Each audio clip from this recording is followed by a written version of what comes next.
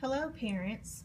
Today I'm going to walk you through what we do in class for problem solving, which is using the acronym of Rubies. You may have heard your child come home talking about Rubies or heard a teacher talking about Rubies, and I want to explain what it is. Rubies is basically an acronym that each letter stands for something that they need to do in the story problem, and it's really just a way to basically let them slow down and understand what the problem's asking them to find. Okay, the R stands for them to read the problem at least twice. We talk about that you may miss things the first time, the second time, and sometimes even the third time, but we ask them to read the problem at least twice.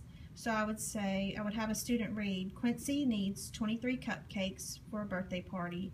He already has 6 chocolate cupcakes and 7 vanilla cupcakes. How many more cupcakes should Quincy buy? So they read it one time and they are going to put a check by the R. Then they would read it again. Quincy needs 23 cupcakes for a birthday party. He already has 6 chocolate cupcakes and 7 vanilla cupcakes. How many more cupcakes should Quincy buy? Okay, we've read it at least twice. Now tell him that twice is not the magic number. If you don't understand what the problem is saying, then you need to read it again. And then we move to the U. The U tells us to underline the question. So we ask them to find the question mark and to underline what the question is asking us. How many more cupcakes? Sorry for the movement. How many more cupcakes should Quincy buy? Okay, so we've done the U. Now the B comes in where it's asking us to box important numbers in words. Okay, he needs 23 cupcakes for a birthday party. He already has 6 cupcakes and 7 vanilla cupcakes. How many more tells us that we're going to be, that's a key word, how many more. A lot of them see how many and think we're automatically going to add. How many more tells us that we're going to be subtracting, but we're going to have to do more than one thing. Okay, so we boxed important numbers and words. The I stands for illustrate. They can illustrate the problem drawing a picture. They can illustrate the problem doing a list.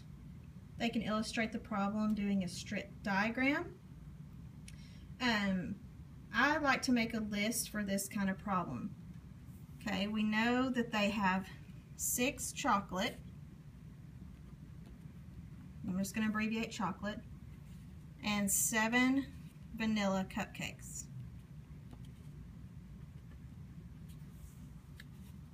Okay, and that they need 23 cupcakes. How many more cupcakes should Quincy buy? Well, they'll know that they're going to need to add 6 and 7 together. So 6 plus 7 together is a total of 13 cupcakes.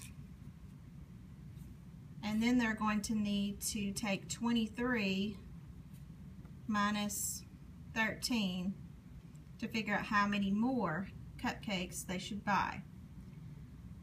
So you would say, and if they need to draw a base 10 picture to figure out the subtraction, or doing the standard algorithm, 3 minus 3 is 0, 2 minus 1 is 1, so they need 10 more cupcakes. Okay, we kind of did several steps together. Illustrate is where we use the list. Okay, we solved the problem already. Okay, when we got our answer. The E stands for explain.